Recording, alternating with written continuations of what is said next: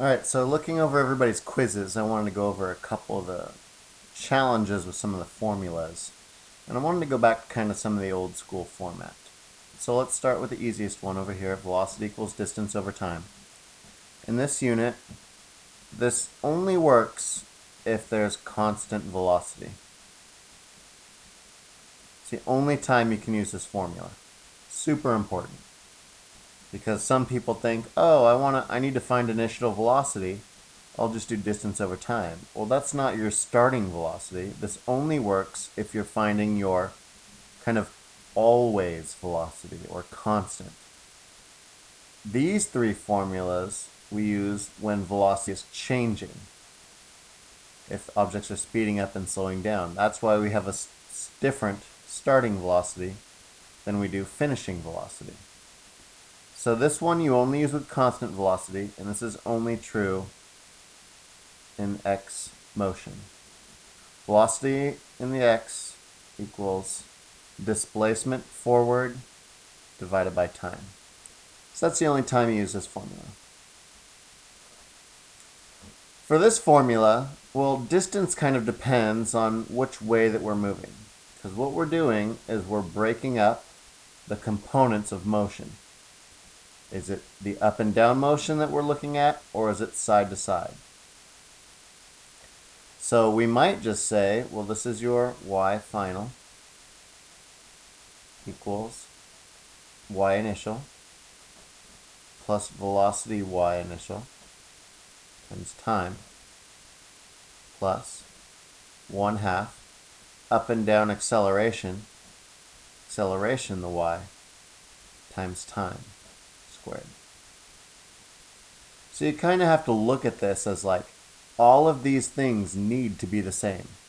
If you're looking at up and down motion, you need to use the up and down velocity and the up and down acceleration.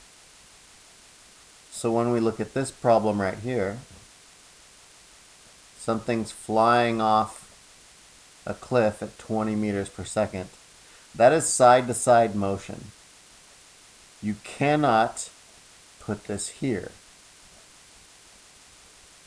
because this version of this formula is using up and down distance and up and down acceleration. So this is velocity in the x direction, and it can never be combined with all these other y components. So that's a common mistake. All the components need to match. This formula could just as easily be x final, distance in the x initial, plus velocity in the x initial, times time, plus 1/2 acceleration in the x times time squared. This might be used for like a drag race car, but when we're talking about projectile motion, this is always true. Anytime we're looking at the forward components, we use these. Over here, it could just be velocity final and velocity y final equals velocity y initial plus acceleration the y times time. Velocity in the y final squared equals velocity in the y initial squared plus 2 times acceleration the y times your change in y displacement. So that's how all of these formulas work. The key concept is the components have to be matching. If you're using negative 9.8, that's your acceleration, the y, then you also have to use up and down velocities. You cannot combine negative 9.8, let's say forward velocity off the cliff. They're different components. The components need to be the same.